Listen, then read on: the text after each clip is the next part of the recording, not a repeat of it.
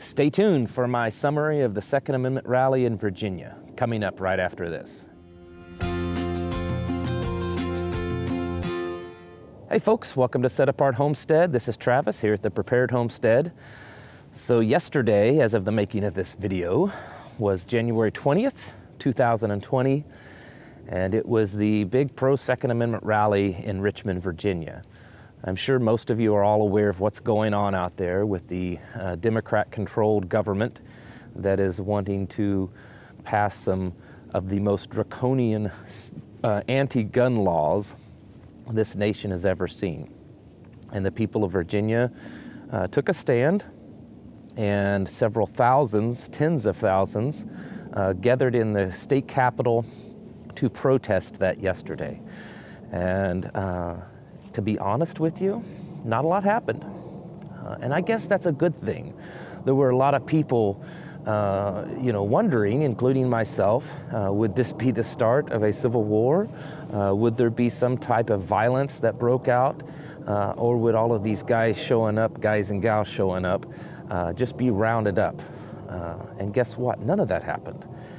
In fact, it was an extremely peaceful protest.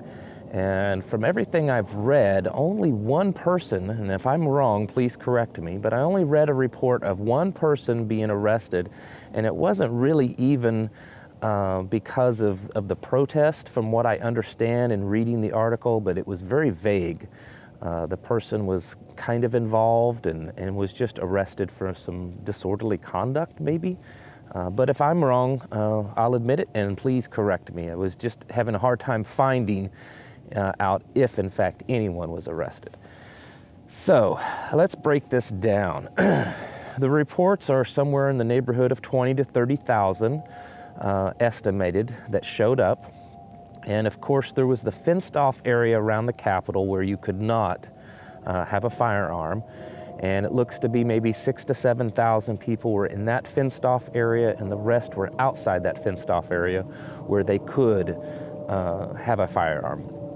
And there was a lot of reports from the news media and from the government that they were expecting all of these violent, gangs and crazy white supremacists and off-the-wall militias showing up, and they were expecting all of this, bloodshed and violence. And guess what? It just didn't happen. It was very peaceful. From all the videos that I have seen and reports that I have read, it kind of just was a peaceful gathering of folks, and which is what they should do. I mean, that's exactly what a protest should be, is simply people gathering to speak to the government and say, hey, we don't like this. We're not going to stand for this. You're not going to do this, and we will not comply. And so that's what they did. Now, already this morning I read that the House Speaker out of Virginia, who is obviously a Democrat, has stated that the rally did nothing to sway their opinion, and that they will still continue to go ahead in passing these ridiculous anti-gun laws. So if that happens, and it's very possible that it will be interesting how all these thousands of people that were willing to come out in the cold will react to that. And so I don't believe the situation is over. Some of the things that I wanted to note is that it wasn't just a bunch of white guys that showed up.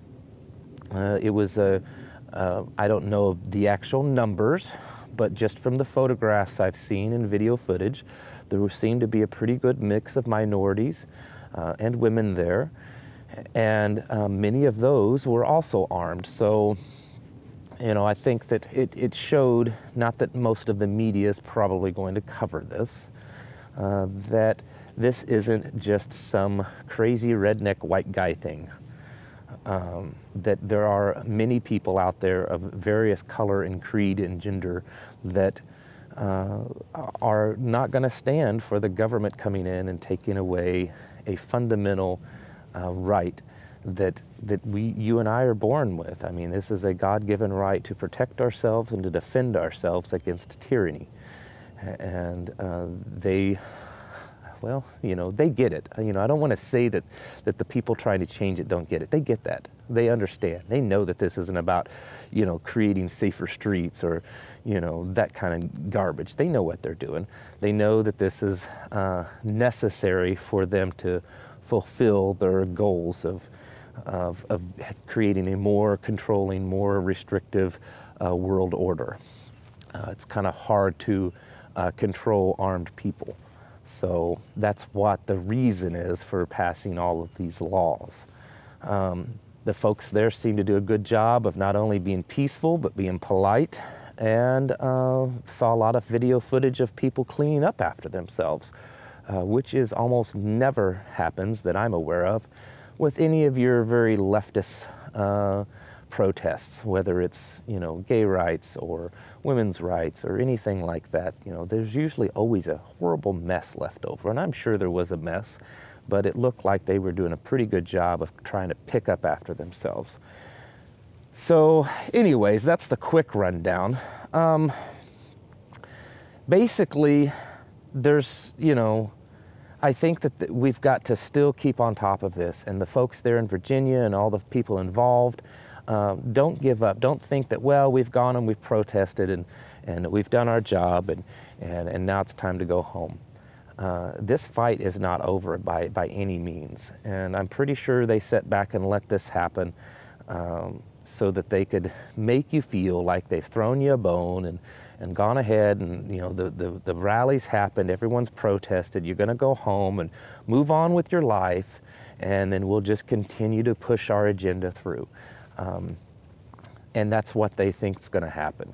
And you have to start, you know, continue to be on your toes and continue to speak out against this kind of stuff and to get yourselves ready, because whether you like it or not, they are going to continue to push these laws through. They always do in every state. While the pendulum sometimes falls to the, you know, preservation of rights, typically with government, it's always a moving forward motion of taking away those rights, of restricting them and flat out taking them away. I mean, that's their end goal, is more control. So don't think that this battle is over just because the rally went off without really a hitch. There was a lot of cameras there. There was a lot of law enforcement there in opposition to this rally. Now, there certainly were some sheriffs and stuff involved in the rally protesting these laws, but there were a lot of law enforcement there, a lot of cameras, helicopters, so I'm sure that most everyone that attended had their pictures taken and will be recorded as being there. I'm sure that that was done. So in the end, was it worth it? You know, did you get what you wanted? Well, I think it was worth it because it brought people together that we don't see so often on our side. It's very common to see the left forming these protests and, you know, these environmentalists and all this kind of stuff. They're always protesting something, but you don't see too many on the right of the conservative mind out there standing up for the actual Constitution and not trying to stand up for progressive ideas. So I think that's a good thing. I think in the end we should call this a win, not for the war, but maybe the battle. And hopefully the fire that was started in the bellies of those that attended and those that are staying on top of this will not be quenched just because it went off pretty easily. You know, those that are trying to pass these laws, and especially the ones behind those that are trying to pass these laws, the ones that's really pushing this agenda, they're not dumb.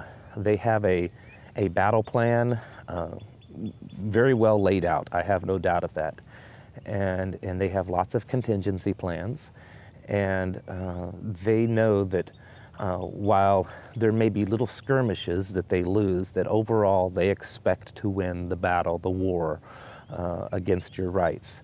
So don't let this easygoing rally and protest cause you to just kind of say, well, it's time, you know, we won, so let's go home and go back to work and continue on with our regularly scheduled programming, because that's what they hope that you will do. So stay in this and keep pushing forward, and keep those people in Virginia in your prayers, because even if you're not in Virginia, it's coming to you. Just since this has all started in the last few months in Virginia, bills very similar to this have popped up in many other states, and several other state representatives are talking about introducing bills similar to this.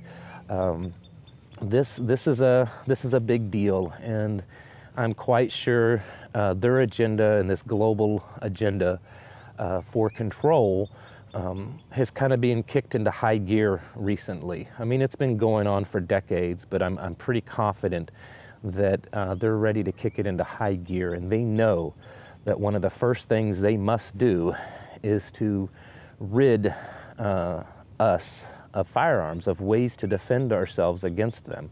Because just look at yesterday, the amount of people that were there yesterday and the amount of arms that were there yesterday, that was a good size army. And they know good and well that they cannot stand against that kind of numbers, you know, overall. You know, yes, they have technology, and yes, they have nice standing militaries, but in the end, the amount of people that are willing to actually stand up, it would be very difficult for them to have an easy win. They would have to exert a lot of energy and a lot of resources to completely control in that sense. So that's why they want to do it this way. They want to you know, just turn the heat up a little bit more on you in the frying pan and cook you slowly, so to speak. So don't give up, and keep pushing forward, because this is not over yet. But hey, good on you guys out there in Virginia and other states that sent folks there to support the rally, because you did a good job and you made a good showing. And I think those of us like myself are proud of you for what you did and how you conducted yourself. So thank you very much for that. And the rest of us, beware, because it's coming to a state near you. Thank you all for watching, and I'll catch you in the next video.